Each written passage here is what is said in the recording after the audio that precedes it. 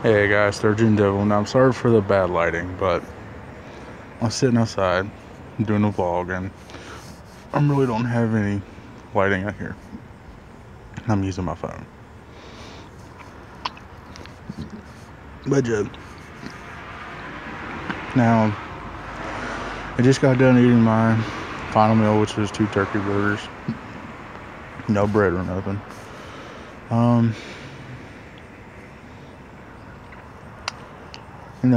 I figured I would come out and do a video outside. I mean, yeah, you might hear cars go by. You may see them because I'm outside, but everybody upstairs is asleep. Gizmo's asleep, Peanut's asleep, and Mrs. is asleep. So I decided to come out and do a video for you guys. This one's gonna be kind of long. It may take a while for it to upload overnight. So basically, I'm not doing any reviews or anything like that. This is just me talking.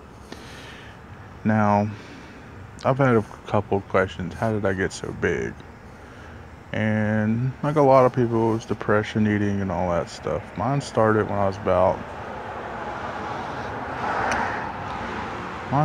in 96. It was the day my grandmother passed away. Because in 95, 96, like all my childhood, even to the middle of 96, I was a pretty small kid. And we were living in Leon, West Virginia, which is like 2 hours away from here. Probably about 2 hours away.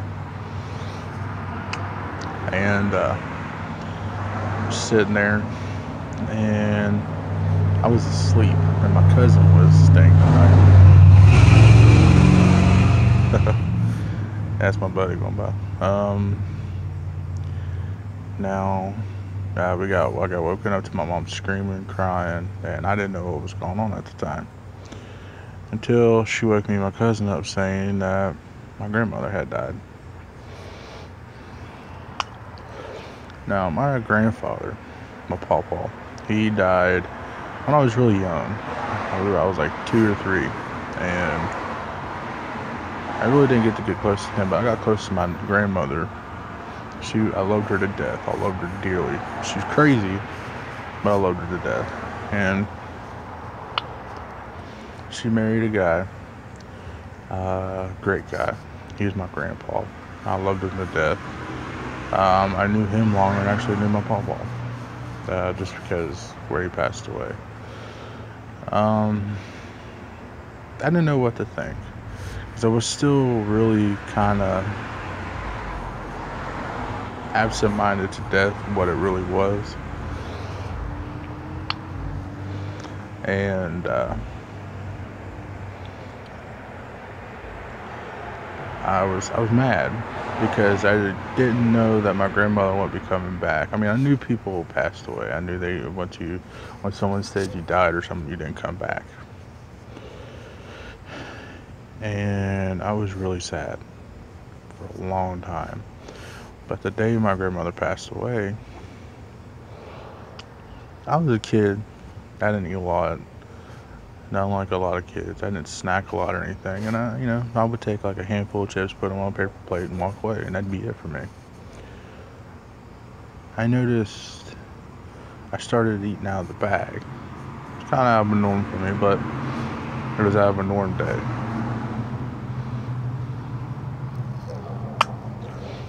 And I noticed that the chips were making me less mad, made me feel better. I noticed I started feeling more and more better. And I realized that whole bag of chips was gone. I felt depressed because I ran out of chips. So I went and got a bag of Cheetos. I started eating them. And I got really sick. I really did. I guess it was my nerves, eating all that food at once and everything. Because in all honesty, I was a very active kid. I didn't have a lot of health issues. I had what was called a premature stomach ulcer, and it made it to where I couldn't eat a lot of foods. So I had to be picky.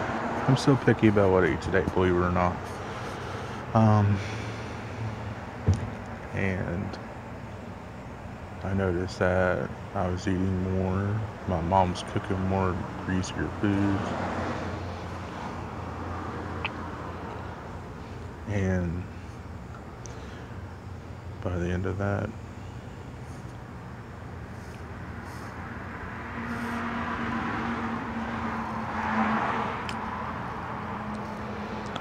I noticed that it was making me feel better. And I gained like 50 pounds in a year.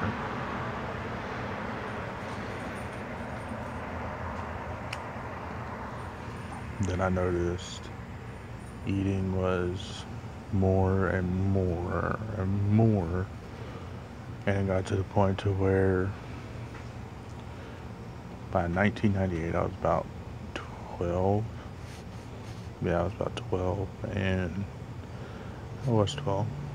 I weighed 199 pounds. Now, granted, I was tall.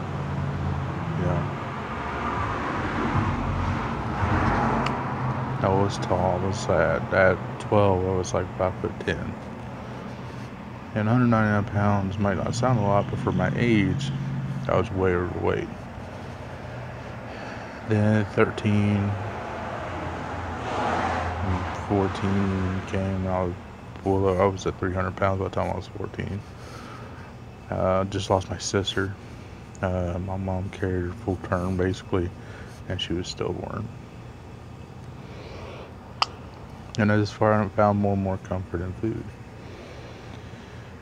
And as my life progressed, I stayed big. Now, there was a time I was at 260 pounds. I was actually really healthy at that way because I was wrestling professionally on the indie circuit. I ate healthy. I exercised daily with a full-time job.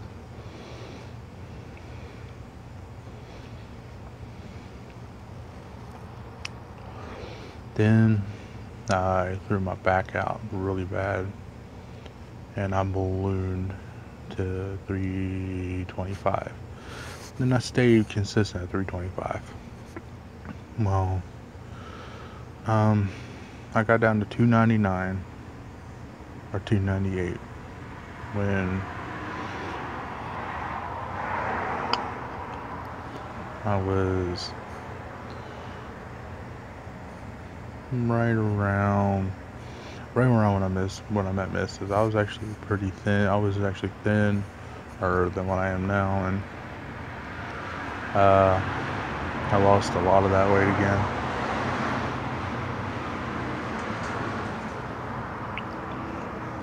Then my mom died, and that was the day that my life absolutely changed. The day she died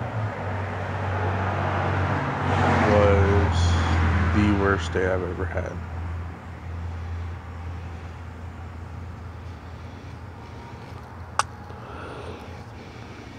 And after that, I started drinking and really not eating, but I was drinking a lot. And when I was eating, it was like big calorie-filled meals, and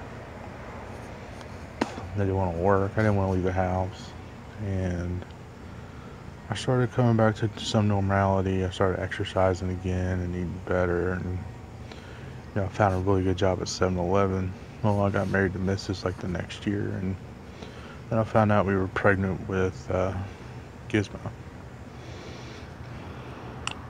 They sent me an overdrive. I found a real good steady job. I was making good money at 7-Eleven. I went from 365 down to 275. Then I lost my job at 7-Eleven, and I guess me losing that job just brought everything to light, and it just triggered something. And My balloon knew 475 in a year. And I was a bad father. I was a terrible husband. I was a waste of time.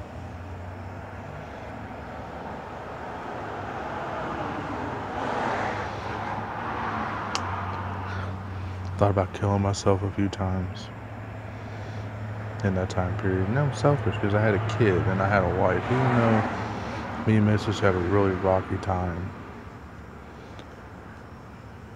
I mean, I went from doing everything around the house to just wanting to sleep or eat. That was it. I didn't want to play with Gizmo.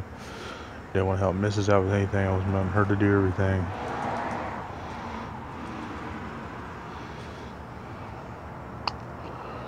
I got so bad that she was sleeping in bed, I was sleeping on the futon that we had upstairs. And I was a hoarder. I started hoarding bottles and paper bags and just mindless shit like that. And one day I got out of the house to go to a job interview. And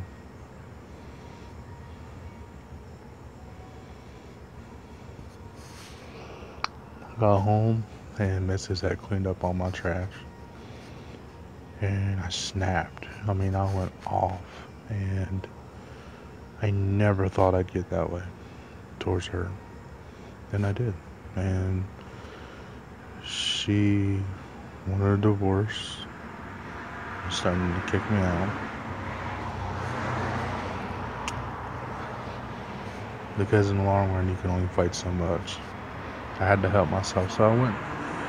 After a while, it got to the point where, I fell asleep. And Gizmo got outside on me. And Mrs. kicked me out basically, but the only thing that stopped her, the only place I had to go was the mission, and she didn't want to see me go there, and I couldn't live. I just in my head I couldn't live without Gizmo, and I was gonna walk out of the house. I was gonna kill myself that night.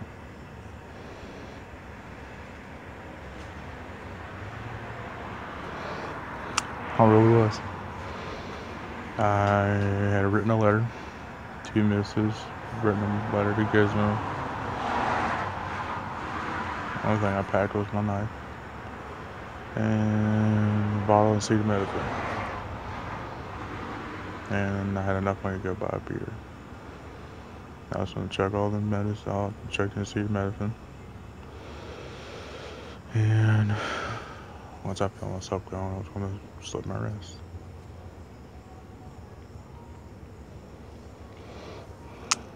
But then, Mrs. calmed down and we were talking and she went to bed. I stayed up and we went to the doctor a couple days later, and I left with PTSD, schizophrenia, bipolarism, and they had me on 6 different types of medicine.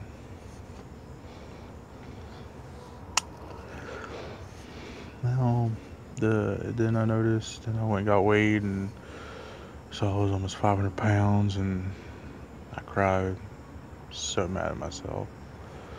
I've become such a shitty father, shitty husband, a shitty person in general. And I was sitting there thinking, like, how disappointed would my son would be if he was a little older and understood, or how disappointed my mom would have been. And I got my life back together, slowly, but I did. In 2 months, I lost like 50 pounds. I was doing really good with my sleeping. Had job interview after job interview, cleaned myself up, and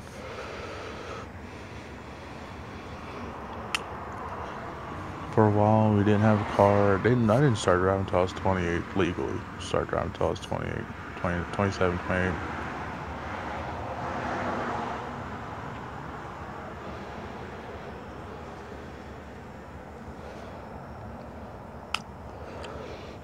And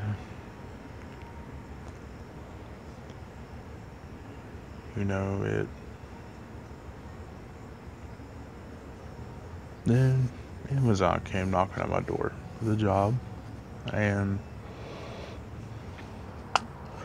I was able to have a really good Christmas. I got Gizmo a crap ton of stuff.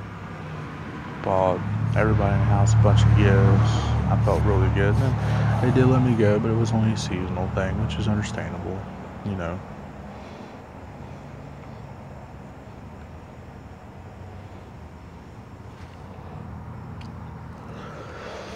And then, I didn't go through a depression. I really didn't. Later that year, I got back on with Amazon. And then I went through a little personal thing. I had to resign. Then I got some odd end jobs here and there. Mrs. really busted her ass and supported us for such a long time. And what girl worked her ass off, and I just felt bad for not helping. And then I went to Amazon again, and then my aunt died. That was really rough, and I really hadn't let my emotions go on that yet. I really haven't, in all honesty.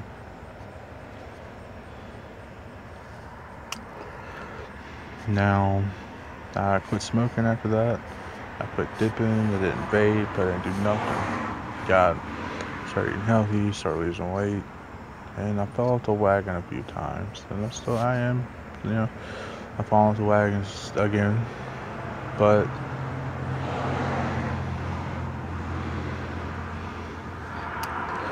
I'm trying to kick cigarettes again. I do smoke every now and then. I do dip mainly, though. I do eat some unhealthy stuff that I shouldn't eat, or I eat too much of something. And I just gotta get my life back on track, and I'm getting there. I'm getting back there. It just takes a lot of work, and I got a huge support system now. People at work. I've had a job for almost a year now, and it is amazing. It does have its flaws, like every job, but I love the people, and it just means so much. It really does. And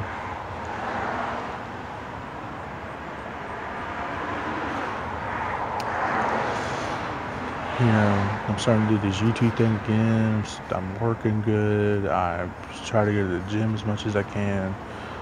I try to eat healthier now. I eat more vegetables. I take the proper vitamins. I don't take stuff I shouldn't take. I take stuff that actually helps your body.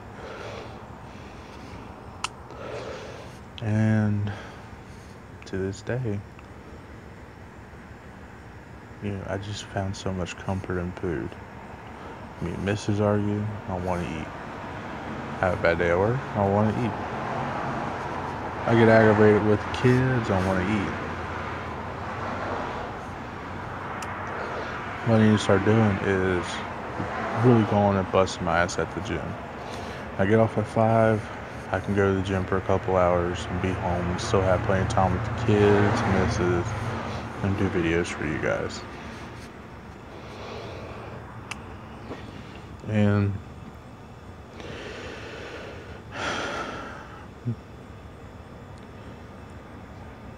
But through it all,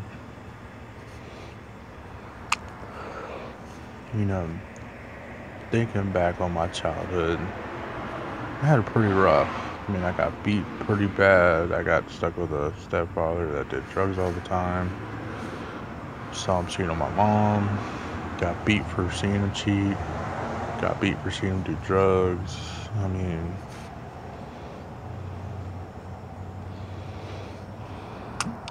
I breathed wrong. I got beat. And he about beat me to death one day. I was laying on the floor, about to die, and my mom came home, found me. He was gone. And, it was just...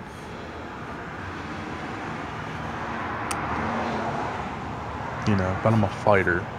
I've always been a fighter. I fight as much as I can to what I can. I try not to let things get in my way. Like the video did 600 pounds. I was determined to do that, and I did it. I was determined to get this job, and I've had it for almost a year. I was determined to be a great dad, and my son tells me he loves me every day. He was determined to be a great husband. She cherishes everything I do for her. I try to be a great friend. My friends say they love me to death. So, through it all, man, I've had it pretty rough, but damn, I've had it really good too at the same time. I've had people not give up on me, and that's the most important thing. The most important thing is I haven't given up on myself. So if you ever feel down, don't ever give up. Don't let the fight win. You win the fight.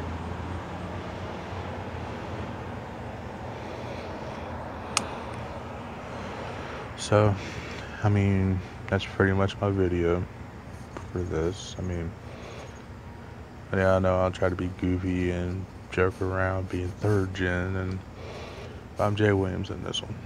And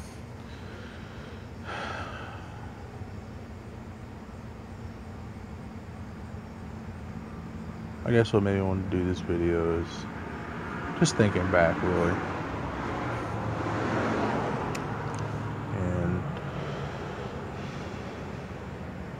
you know, that's why I guess I relate to Boogie so much, is he's always fought. And he's still here.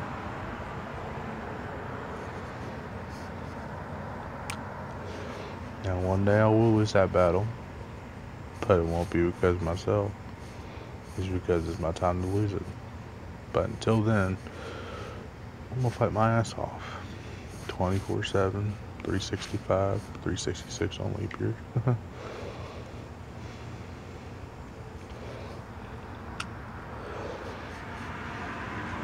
So,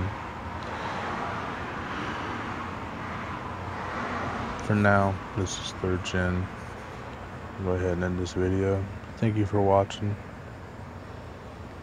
Just remember, it will get rough, but you can fight. I love you guys. Don't forget to like, subscribe, share, favorite. I got an Instagram now and a Twitter and all that, and I'll try to get more links into my descriptions and everything as I go on. I'm still learning how to do this better. But anytime, message me, email me at thirdgen@yahoo.com or thirdgen1986@gmail.com. Hit me up on Twitter. Whatever you need to do. Love you guys. Thank you. And remember, the third gen devil. Don't ever forget about it.